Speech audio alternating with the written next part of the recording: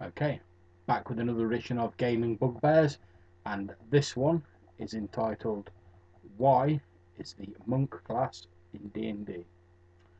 Most of the other classes, from the Barbarian, the Wizard, are largely based on a Western fantasy idea. However, the Monk is based on Eastern martial arts, as seen through the lens of popular culture, and esoteric wisdom that allows them to harden their bodies against blows. Now, I have no problem with an Eastern influence in games. However, to me, the inclusion of the monk in an otherwise Western influenced game seems as though at some point in the misty past of D&D, one of the game developers suddenly sat up and said, "Wait a minute, guys, Kung Fu's quite cool. We've got to find a way to crowbar that in somehow." And I feel that just randomly jamming the monk in does the class a disservice. It's actually quite a potentially interesting class, but if you're going to include Oriental style influences, then they should be in their own book that also has monsters and other classes that fit into their own mythological niche. Now, there was an Oriental Adventures book released for D&D 3rd edition, and I believe that was based on an edition for an earlier version of the game. Now, this was a great book that, in addition to the monk and notes for adapting the standard classes, contained classes more suited to the setting, such as a samurai and a shugenga. Now, here is my own copy of that book, and it's an excellent book. If you can find a copy of it, I highly recommend it, although I believe it is somewhat rare at the moment. Granted, Pathfinder does try and play down the martial arts connection of the monk a bit,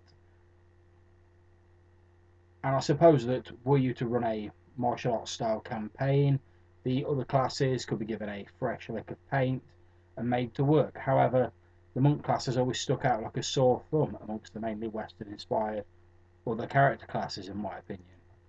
Personally, if I wanted to play a bare-fisted fighter in a standard D&D or Pathfinder game, I would probably go for a fighter or a ranger, or maybe even a paladin, with some carefully chosen feats and skills, or maybe even some halves rules if a GM was willing. Now, don't let this video fool you into thinking that I hate the monk class. Far from it.